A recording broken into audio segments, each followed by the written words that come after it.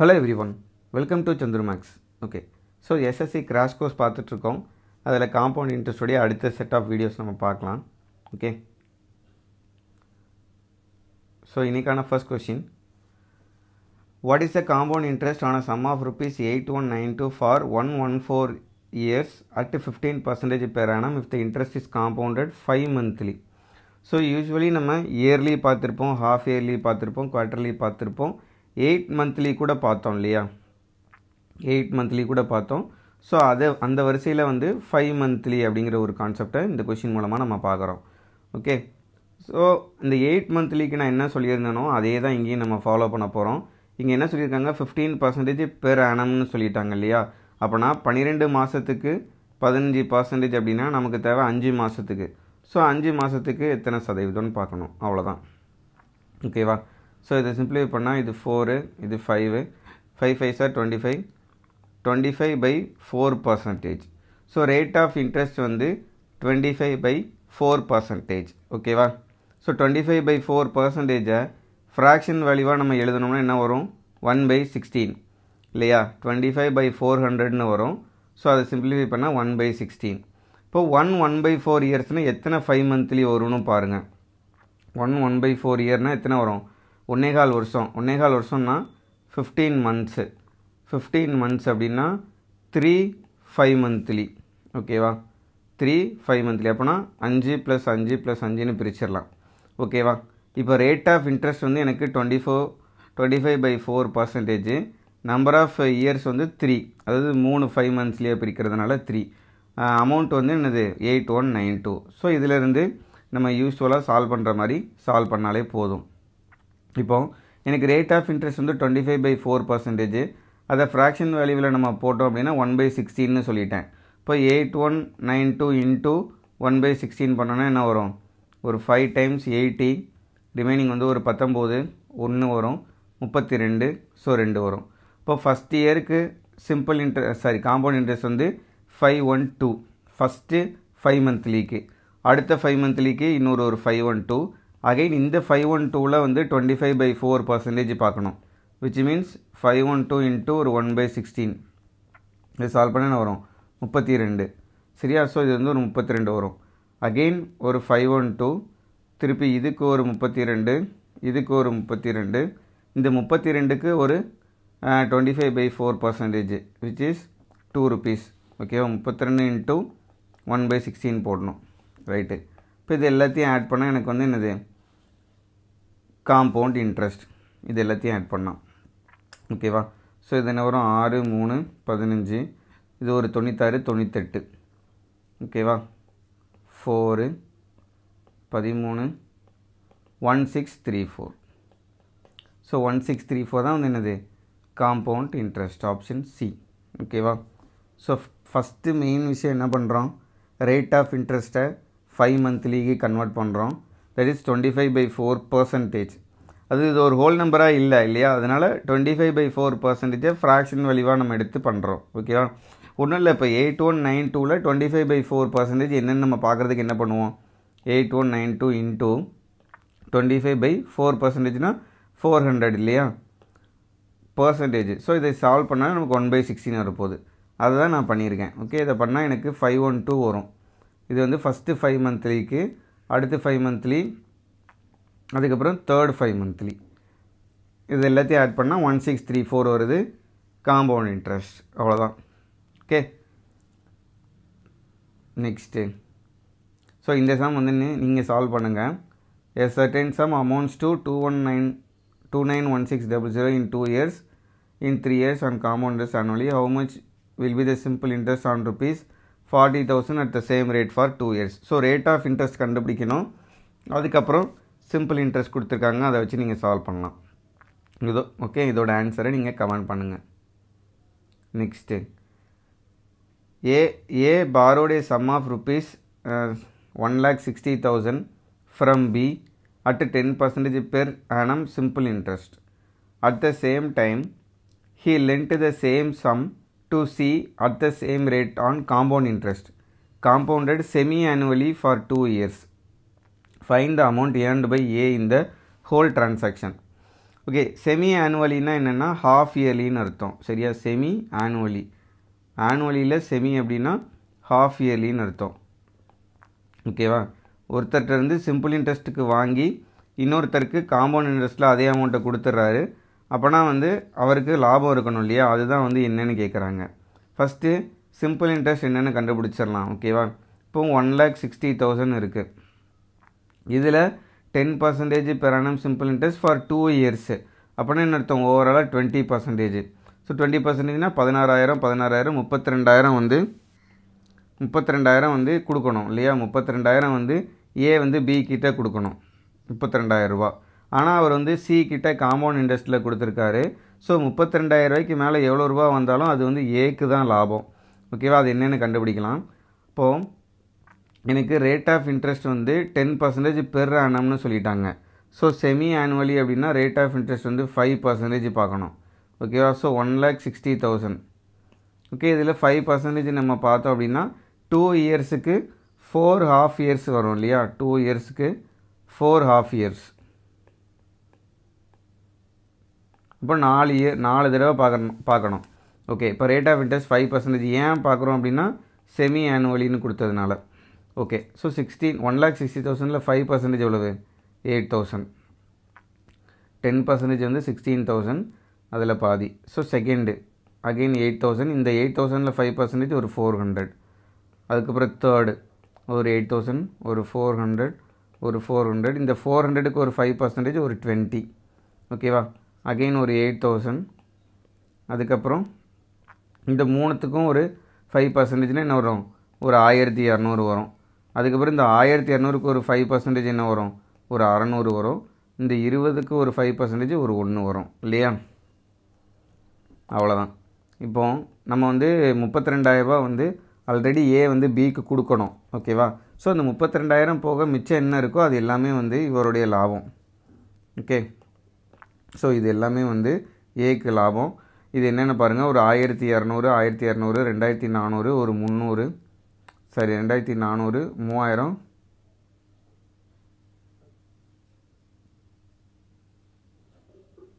கரெக்டாக போட்டுக்கணும். ஸோ இது ஒரு 8,000. Sorry, but that is not the matter. இதுக்கு ஒரு இது 600 கிடையாது இல்லையா? சரி, இதுக்கு ஒரு 20, இதுக்கு ஒரு 20, இதுக்கு ஒரு 20, இந்த 20க்கு ஒரு 1.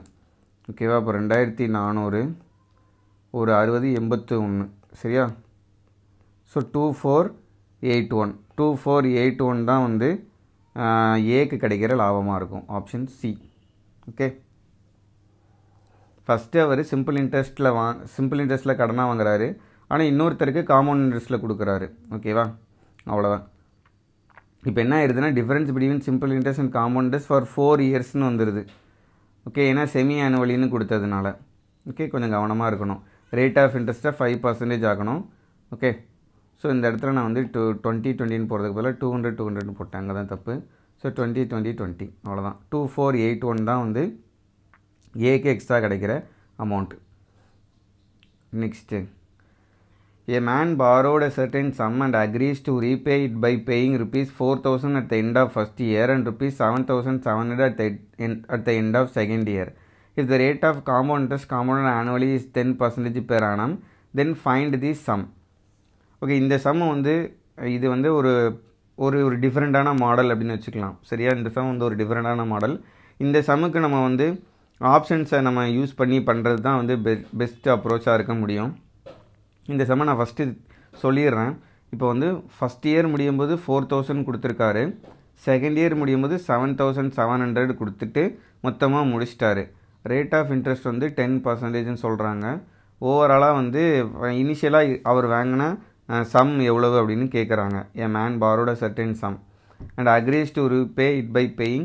இப்போ இதில் என்ன அப்படின்னா கொஞ்சம் கொஞ்சமாக பே பண்ணுறாரு. முதல்ல ஒரு அமௌண்ட்டை வாங்கிட்டு 1 இயர் முடிவில் ஒரு அமௌண்ட்டை கொடுக்குறாரு.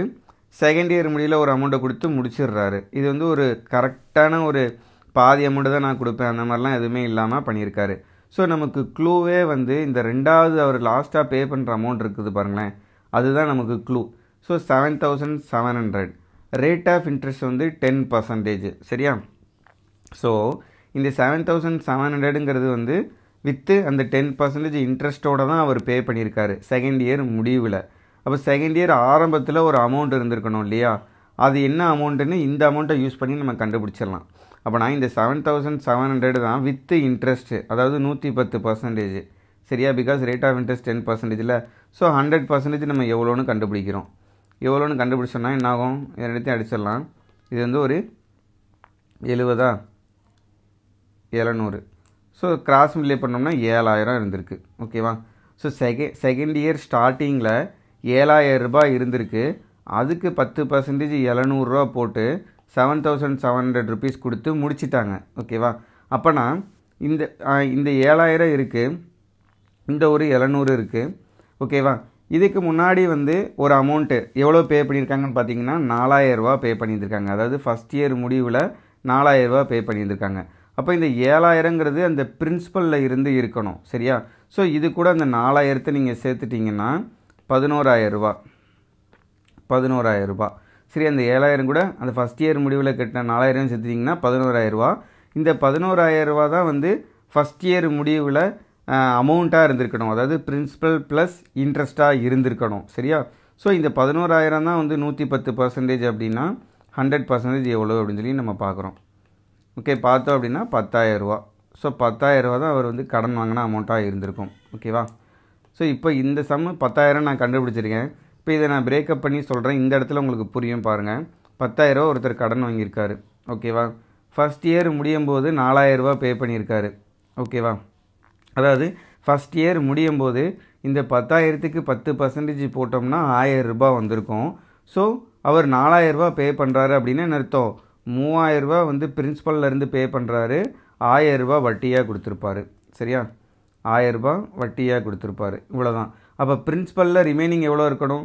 10000ல் 3000 போச்சுன்னா ரிமைனிங் 7000 ரூபா இருந்திருக்கணும் இல்லையா?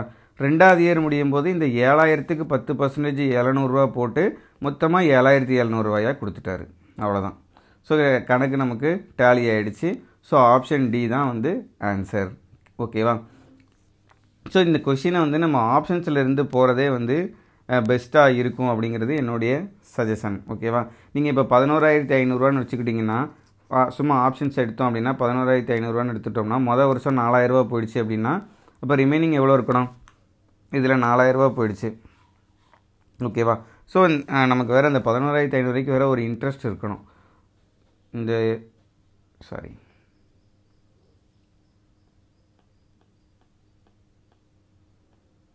ஓகே ஓகே ஸோ 11500 இந்த மாதிரி ஒவ்வொரு ஆப்ஷன்ஸாக நம்ம பிரித்து பார்த்து எடுக்கலாம். நமக்கு க்ளூவே வந்து இது தான். ஓகே, நமக்கு க்ளூவே வந்து இந்த செகண்ட் இயர் முடிவில் அவங்க பே பண்ணுற அமௌண்ட்டு தான் க்ளூ. ஸோ அது வந்து அந்த இன்ட்ரெஸ்ட்டோடு சேர்த்து இருக்க போகுது 110%. அதான் நான் சொல்கிறேன். இந்த 7700ங்கிறது 110% அப்படின்னா 100% எவ்வளோன்னு கண்டுபிடிக்கிறோம். அப்போ 7000. அப்போது ரெண்டாவது இயர் ஸ்டார்டிங்கில் இருக்கிற அமௌண்ட்டு, அதாவது பிரின்சிபல் எவ்வளோன்னு பார்த்தோம்னா 7000. ஓகேவா? அப்போ இந்த 7000னா ஆல்ரெடி ஒரு 4000 ரூபா பே பண்ணிட்டோம். அப்போ அந்த 4000 ரூபாயை ஆட் பண்ணிட்டோம் அப்படின்னா 11000. அந்த 11000ங்கிறது ஃபஸ்ட் இயர் முடிவில் இருக்கிற அதாவது amount, principal plus interest. So இதை வச்சு நம்ம வந்து கண்டுபிடிச்சிடலாம். ஓகேவா? இந்த மாதிரி 2-3 சம் இருக்குது. ஓகேவா? இன்னும் ஒரு சில சம்ஸை நம்ம சால்வ் பண்ணலாம். எதுவுமே தெரிலன்னா நம்ம ஆப்ஷன்ஸ்லேருந்து போயிடலாம். சரியா? அந்த செகண்ட் இயர் எண்டில் இருக்கிற அமௌண்ட்டையும் ஆப்ஷன்ஸை வச்சு நம்ம டேலி பண்ணி கொண்டு போயிடலாம்.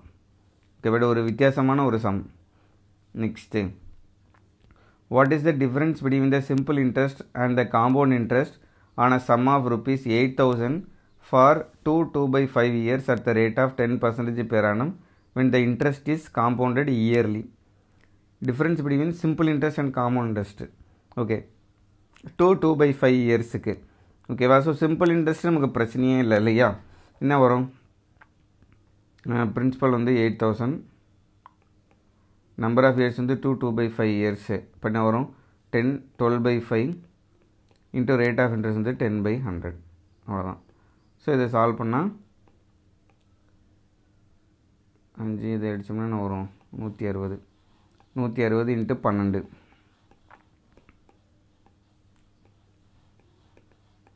1920. சரி, இதுதான் வந்து சிம்பிள் இன்ட்ரெஸ்ட் 2/5 இயர்ஸுக்கு. இப்போ காம்பவுண்ட் இன்ட்ரெஸ்ட் கால்குலேட் பண்ணோம் இல்லையா? காம்பவுண்ட் இன்ட்ரெஸ்ட் என்ன வரும்? 10% வந்து என்ன வரும்? 800 ரூபா ஃபஸ்ட் இயருக்கு. செகண்ட் இயருக்கு ஒரு 800 ரூபா, திருப்பி ஒரு 80 ரூபா.